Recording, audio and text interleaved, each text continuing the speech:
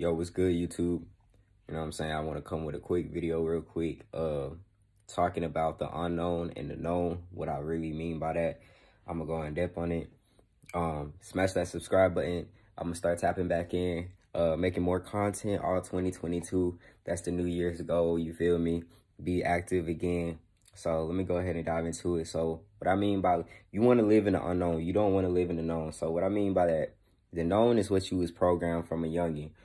So at birth, going through the educational system and everything like that in the matrix, you was programmed a certain way to do certain things.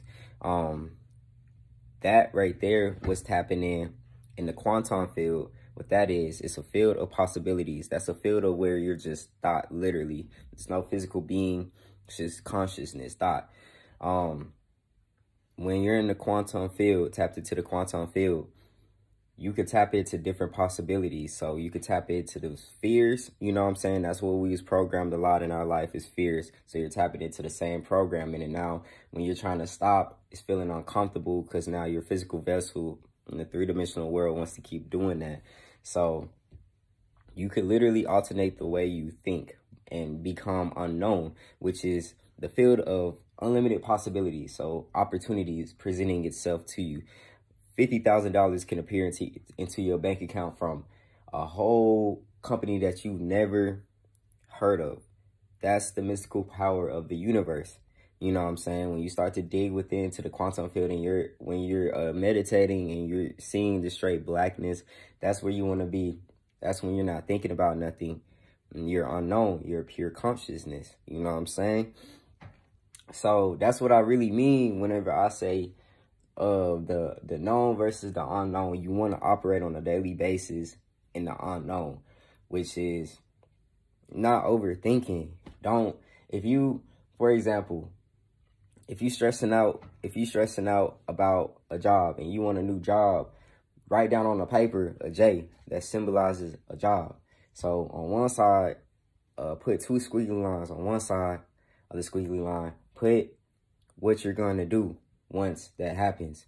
You know what I'm saying? Write a whole list of, you know what I'm saying, once like describe in detail the job. Like if you want to be financially free, you want to travel anywhere and make money, this, like, describe in detail like what you're going to do. And on the other side, you have to throw in the emotions. So now you have to throw in what emotions is going to be affiliated once that you acquire that in the physical world. So you could put like, oh, you're gonna feel heck of gratitude.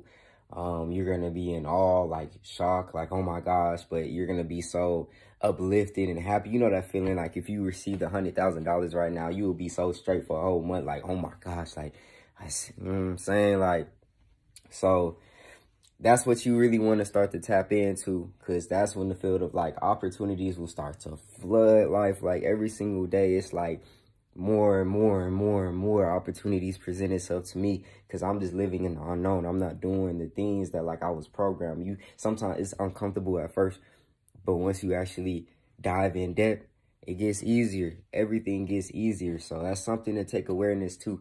You know what I'm saying? Dig within and start to learn truly what the unknown is, and stop operating in the known, because operating in the known and wanting bigger out of life, it'll keep you staggered. You feel me? And it'll create that distance between that reality and this. In reality, it's one reality.